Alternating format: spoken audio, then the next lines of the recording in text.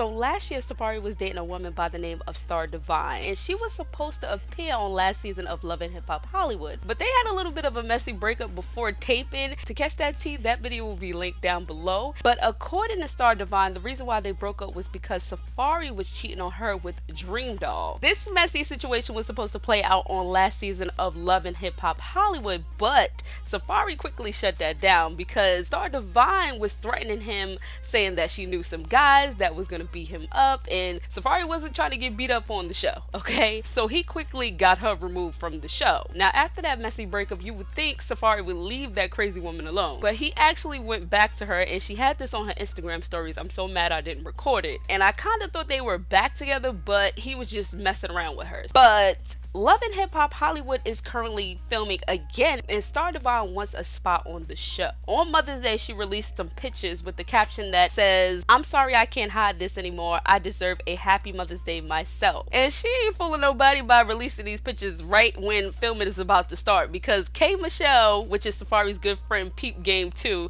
and she tweeted out, "My prophecy is that this girl is claiming pregnancy for attention, and then boom, all of a sudden she will claim a miscarriage so her lies can be overlooked, and she will play victim by claiming the stress did it." It's not yet clear whether she's gonna be on Love and Hip Hop Hollywood, but this will make for a good storyline. I will definitely keep you updated on this story. Make sure you are subscribed and leave your comments down below. Let me know what you're thinking. Until next time, peace.